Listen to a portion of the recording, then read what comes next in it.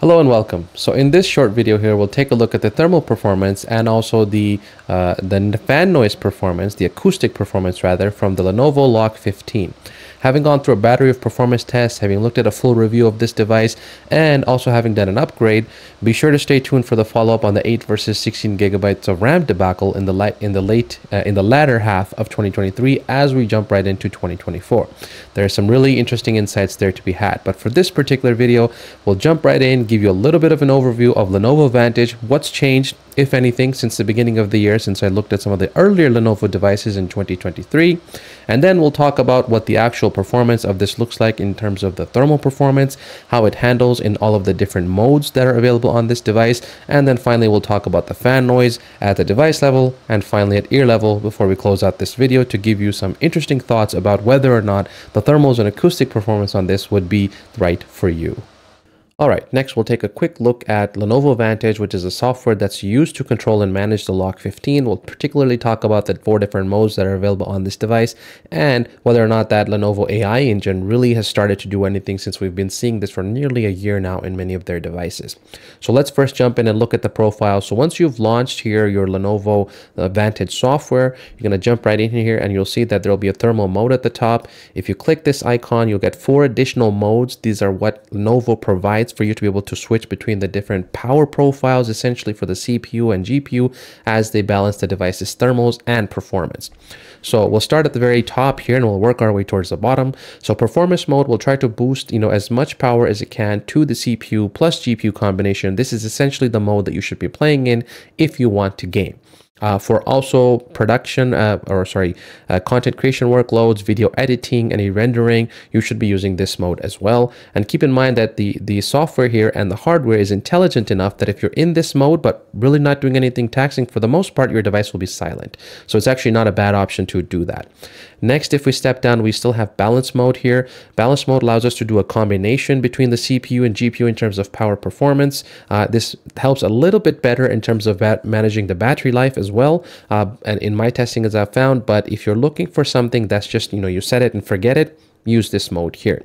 In addition, and Lenovo's been touting this heavily in all of their devices lately, is the AI Engine Plus. And I believe we're now on the 2nd iteration with their LA2 chip, which is the Lenovo AI Engine, which monitors all kinds of statistics around your device and tries to fine-tune what amount of power is being sent to CPU or GPU based on the workload that you're running. So if you're gaming, it's going to try to boost that GPU. If you're doing something that's CPU intensive, perhaps compiling, editing some, code, what have you, it'll try to optimize the CPU.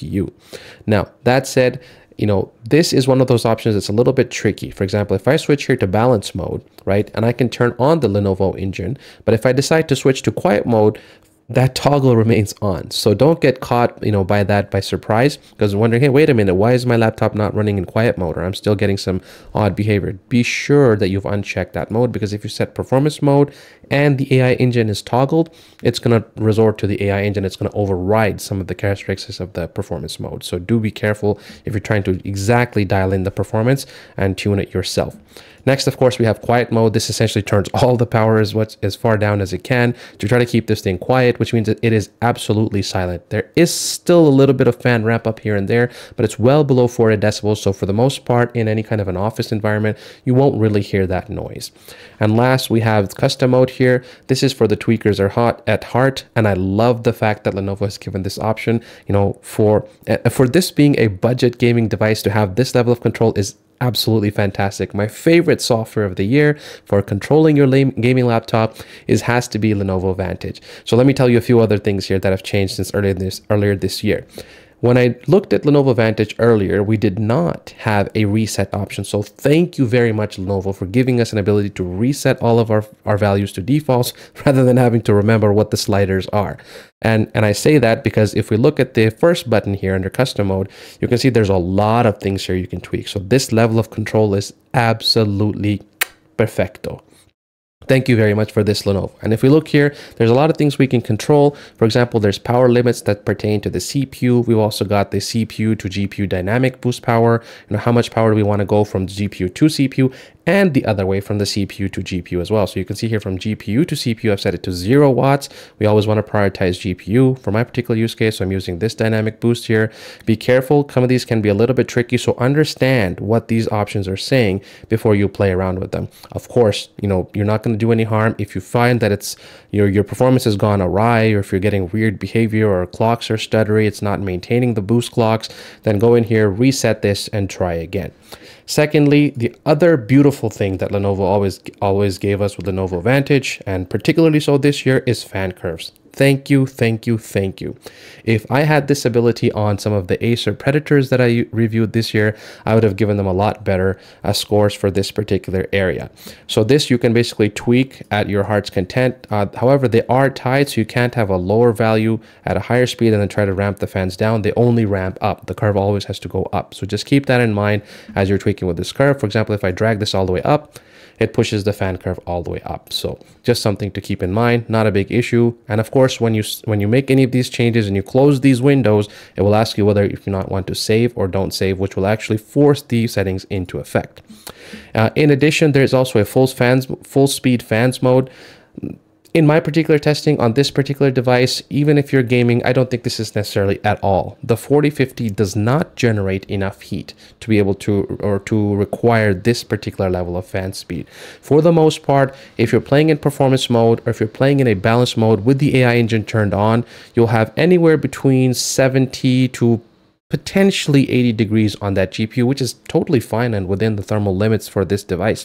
So if you can leave that full speed off, just let it do the custom fan curve there and it'll run just fine. Or those other modes already have predefined fan curves. I guess the unfortunate thing we can say is we cannot adjust those particular modes or see what the values that are dialed in for those particular modes. Alas, the custom mode gives you a lot of capability there that you did not have on a few other devices still this year. And finally, there's a few other things to touch on here as well. There is a GPU overclock. This is available on all of the Lenovo gaming laptops that I've seen this year through Lenovo Vantage. If you go here to the CPU, it'll give you a warning, but by default, it dials in 150 megahertz overclock on the clock for the GPU and a 200 megahertz offset on the VRAM clock. So I've been running this stably without any issues. I've tried tweaking it a little bit further, but I started getting some clock jumping, so I decided to reset it to those default values and left it there. Now, one more caveat here, because this is a AMD CPU powered device, we've got the 7840HS in here, 8-core 16-thread CPU. That is a locked CPU. So even going into the BIOS, I checked, there is no option there to enable some sort of undervolt for that CPU. Even if you use Ryzen Master, you cannot undervolt this GPU. So unfortunately, there will not be any CPU overclock option in here, as you can do on some of the higher end Intel-based Lenovo Legion, such as the 7i or even the 9i, where you can go into the BIOS, enable that toggle, and then you will have an option there to overclock or perhaps undervolt your CPU.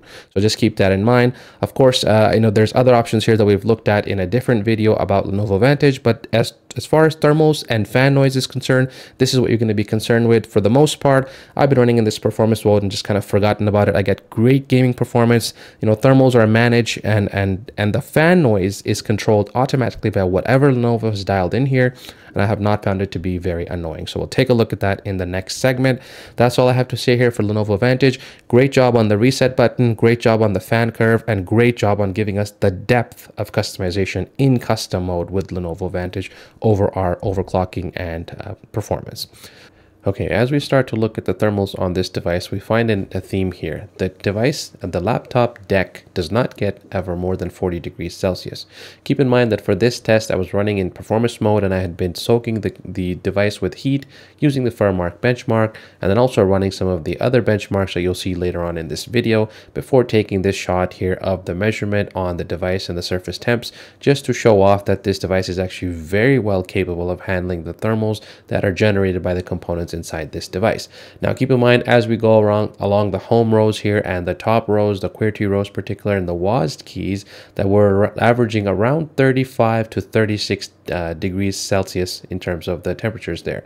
So very, very comfortable, and having run it for, you know, about 2 hours worth of testing here, including the benchmarking and the soaking in with Firmark, this is a very, very respectable result. And also keep in mind there that despite it only being 35 to 36 degrees on the surface temps, I would not, and I repeat, I would not recommend that you use this device on your lap, because there is a, you know, a recessed hinge design, or rather a pushed forward hinge design. Most of the heat is exhausted at the back of the device where the ports are, and there's about an inch or so of device back there. So as long as you avoid that part, the surface temperatures while gaming and performance will be absolutely fine, and you won't have any issues with thermals.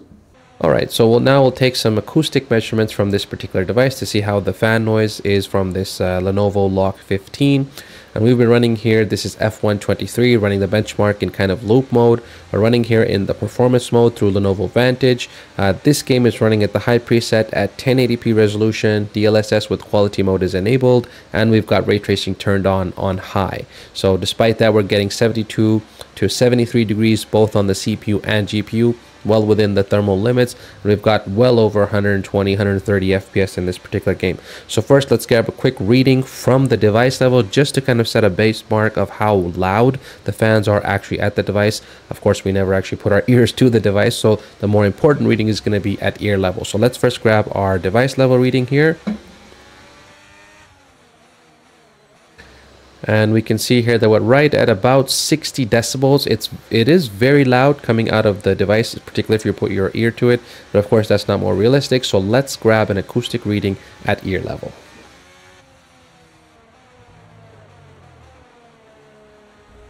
Alright, so we can see here that at this level we're getting a much better and much more respectable 46 decibels, and that is running in performance mode with Lenovo Vantage. So this device is fantastic for playing. Of course, if you drop it down to the balance mode, enable the Lenovo AI engine, you'll get a little bit better in terms of acoustic performance, but not that much considering you're giving up probably a 10 to 12 or maybe even 15% or so of actual gaming performance out of this particular device. So overall, this device fares well.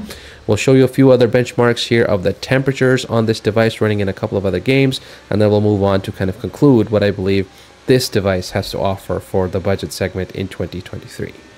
And looking here at Returnal, it seems to be the same story in terms of the thermal performance. We can see here that running this benchmark in a few different runs here, we're looking at about 70 degrees on the CPU and approximately 70 degrees on the GPU as well. In repeated runs, I was able to see the exact same performance in terms of thermals, and keep in mind here we're running at the high preset with some of the other graphical fidelity effects turned on, but we're not using here, or excuse me, and we're also using DLSS quality, but we're not doing ray tracing in this game here. This is a Sony game and a little bit older now, but the PC version is quite good for benchmarks here. And additionally, we're now looking at Forspoken. This is a game that supports both DLSS and AMD FSR3, so it's a nice game I've chosen for upcoming benchmarks in the upcoming year as well, to be able to compare between and contrast between the two different techs. But as we see here, again, we're looking at about the 70 degrees mark during gameplay. Keep in mind, all of this testing was done in the performance mode using Lenovo Vantage and with DLSS set to quality mode wherever available, and with G-Sync turned on the internal display. So we're getting some pretty good results here. You'll see eventually that the temperatures do start to climb, but they rarely exceed the 80-degree mark on the GPU at least. On the CPU, these temps do get high, but I think they're very, very manageable and within a respectable playable region. Alright, so there we have it. I think in conclusion, this Lenovo LOQ 15 manages thermals and acoustics very, very well. We've got a really nicely tuned device here, and Lenovo's just been doing these devices so well. There's a reason that the Lenovo Legion 5, the Legion 7, the Slim 7, 7i, and so many more Lenovo devices are on bestseller lists every year, and best value laptops as well. Lenovo's got a formula that they are just playing with and tweaking, and it's starting to become like aged fine wine. I do have some qualms though over the fact that we're only stuck with 15 and 16 inches devices. We'd love to see some larger 17 and 18 inch formats from Lenovo hopefully in 2024. But if you're a budget buyer, if you're looking to get this device for school, for work, for university, for a little bit of editing, for some gameplay, and you're a casual gamer, I think you're going to have a tremendous time with this laptop. The value is just incredible. And the fact that you can play most games here in the mid to low 70s, or even, you know, at the maximum low 80s, this is a fantastic device for performance. At 1080p, the 4050, especially when combined with DLSS, it just completely blows every game out of the water. You have no problem with it hitting that 60 FPS lock and just enjoying any game that you want. And more so if you set Lenovo Vantage to balance mode with the AI engine enabled, it does get better and better over time. However, how much time depends on how much you play your games and how often you use your computer, as it takes, you know, the larger volume of data that it gathers, the better it's able to tweak and fine tune this device for you. So if you want a device that's within the $1,200 to $1,400 mark, is going to last you, you know, a year or two, maybe perhaps 3 years, get you through your school years at least, and you can basically play games, you can edit, you can consume content, you can get all of your work done, isn't too heavy, doesn't break the bank, and it certainly doesn't get hot as some of the other higher end devices that we've seen, considering that the 4050 maxes out at around 100 watts, more realistically around 80 to 90 watts in gaming max, but you'll often see it in 70 to 80, you know, watts, depending on what games you're playing and how taxing they are on the particular GPU. So that said, overall, I think this is a very, very great value proposition. You know, I love the thermals and the fan noise from this device. I've enjoyed it so much. I didn't actually expect to enjoy this device so much. In fact, I've been playing so many games here, I haven't had time to come back and get you guys all of the reviews and the thermals and everything done on here. So thanks very much for watching. I hope you like this new format. I'm trying to change things up a little bit for these videos and try to have a consistent format for thermals and fan noise testing, acoustic testing rather. Got to up my language skills there. And yeah, so stay tuned for more upcoming content. We'll definitely be looking at the difference between 8 versus 16 gigabytes of RAM on the LOQ 15. So please get subscribed and stay tuned for that story coming soon. And of course, there'll be a lot more content to come on additional laptops throughout the end of this year. So thanks very much for watching. Please get subscribed. If you like this content, drop a like, get subscribed, hit that notification bell so you know when new videos are up, and also please share across your social media channels to help grow this particular channel, and we'll see you in the next video.